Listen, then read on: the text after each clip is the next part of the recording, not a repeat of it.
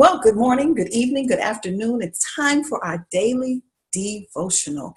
No matter what time of the day that you have tuned in to listen to this devotional, it means it's your timing. It's the right time of the day, because I believe that a word can be spoken straight to your heart when it's needed and in the right timing that God wants you to hear it for your life.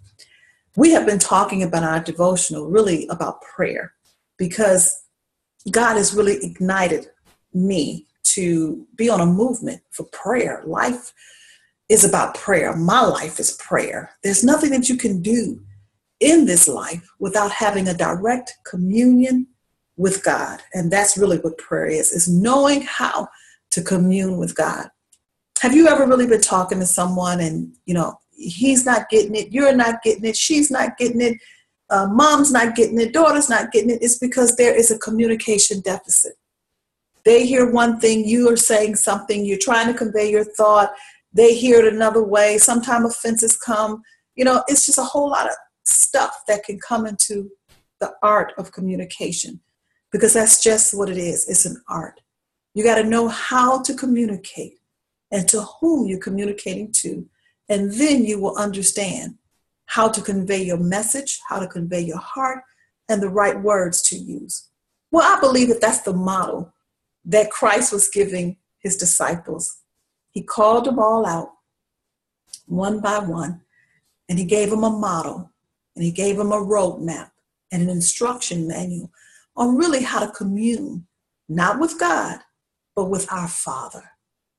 Because we all was created as man and woman, male and female, in the likeness and in the image of God, our Father. And that's where we have to understand as his children, how do I commune with my Father? How do I commune with the one who created me? Because I am a byproduct of him, and I am a reflection of him. So therefore, prayer is very, very important. We've been talking about it, and I have done some time and taken some time as a teacher, as a kingdom teacher, as a spiritual leader, as a life and relationship coach, and a spiritual mentor to many. I have to really be in tune with what the heart of the Father is saying, not just for my life, but for my sisters and my brothers. That's why he say, pray in this manner, our Father, because that which he communes to me, and it actually works and has gotten results in my life. Now I want to share it with you, because it'll get results in your life, because we serve the same God and we all have the same Father. So in the Lord's Prayer, Matthew 6, it talks about how not to pray like certain people in the synagogues and for public recognition, but change your mind and know that you're speaking to our Father, which art in heaven. Hallowed will be thy name. The last time we had a devotional, I talked about hallowed. That really means to make sanctified, consecrate, make it holy in your heart. There's a sacred place in your heart that belongs to the Father. Oh my God, my biological father is no longer on this earth, but I promise you, he lives within my heart. Death can't separate me from my biological father. Death can't separate me from David Andrews, because I am his daughter, and I am a product, and I'm working, and I'm living example of his life. So it is in the natural, so it is in the spiritual.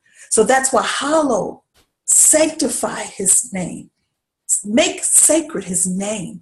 And so in this daily devotional, we're going to really talk about name, because that name really is not, the name of Jesus. It's not just the name of our Father. It's not just the name of God, but it's literally his authority, his character. Our Father has given us authority as his children, and we are to display his character. I'm going to bring it back home in the natural so you may understand it in the spiritual. I am Davida Andrews. I am the daughter of David Andrews. My Father gave me authority to carry his name, Andrews. When my mother birthed him, me and I am his daughter. So I carry his name. So the way that I carry his name and uphold the name of David Andrews is by exemplifying his character in my walk, in my speech. Just imagine, we have just, for an example, released, or the country has been released from one of the outstanding presidents that I believe has ever lived. And that's Barack Obama.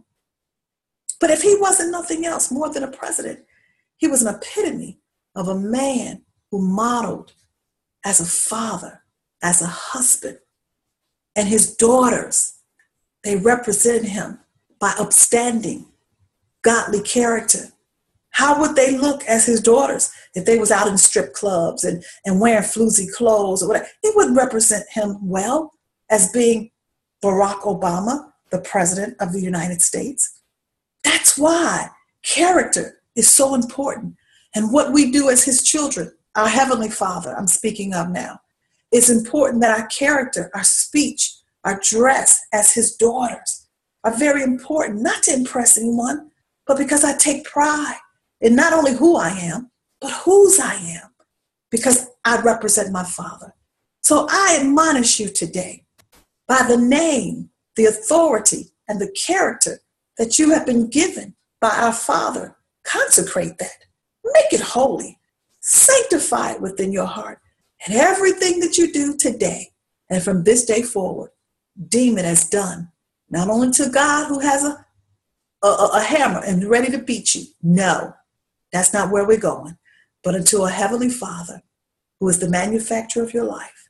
And everything you do, you carry his name as your daughter. Well, that's our daily devotional for today. And I truly pray that it blessed your life. Stay tuned for more. I am Dee Collins, and I am a dunamis woman. God bless you.